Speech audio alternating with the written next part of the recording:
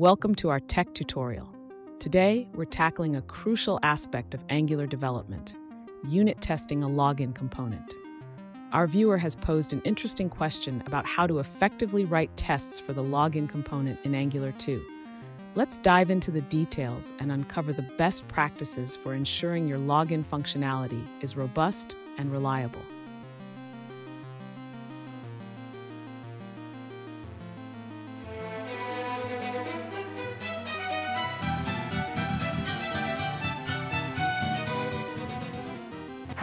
Alright guys, welcome back to another tech video. Today we're going to be going through your question, answering it, and hopefully finding that solution for you.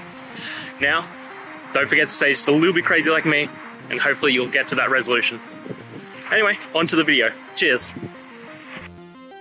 To write a unit test for the login component in Angular, we first need to set up our testing environment.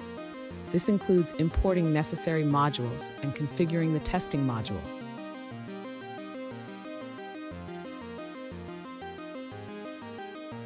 Next, we will create a test suite for the login component. This is done using the describe function, where we will define our component and the user service mock.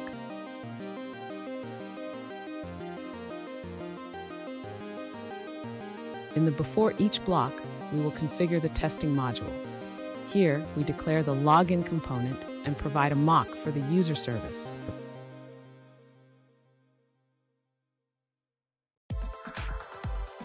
Now, we will write a test case to ensure that the login method from the user service is called when we invoke the login function in the login component.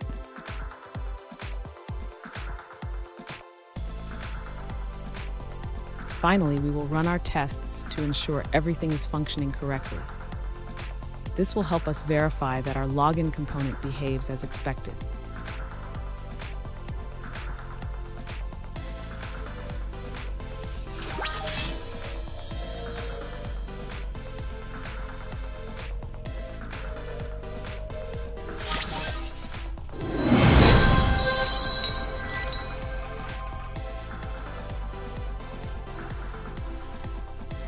Let's now look at a user-suggested answer.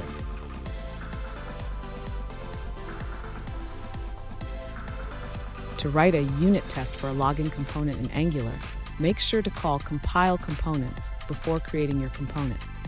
This is crucial for proper setup.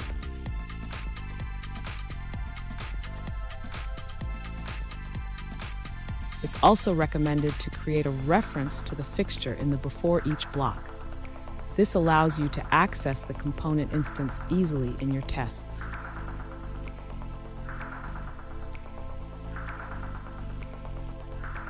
Ensure your tests actually trigger actions. For example, you can check if the login method is called when a specific action occurs in the component.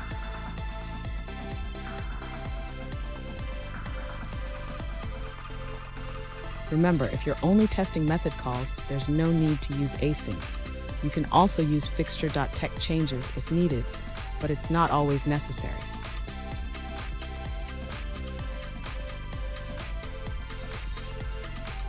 For more comprehensive tests, consider checking the state of the component after actions, like verifying changes in the DOM or the behavior of the user service.